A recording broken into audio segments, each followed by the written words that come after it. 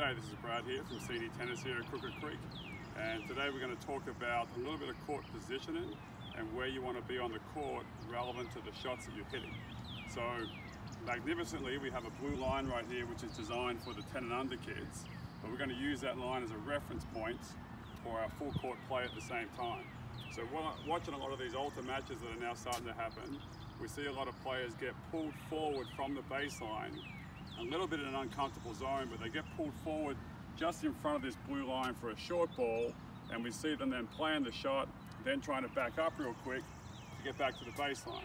The problem you have a lot of the time is that once you get pulled forward, by the time your opposition plays the next shot, you're moving backwards, so when you get the ball, you end up going backwards at the same time as you play your shot, causing you to be defensive.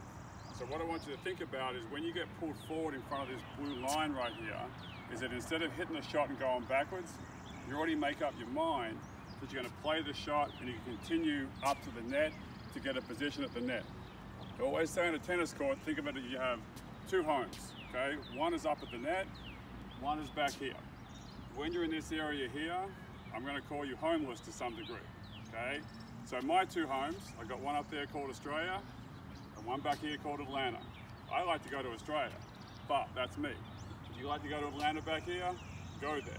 But I don't want you to get stuck in this area because it really is no man's land.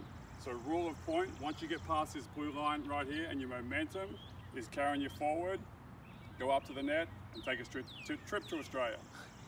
Thank you.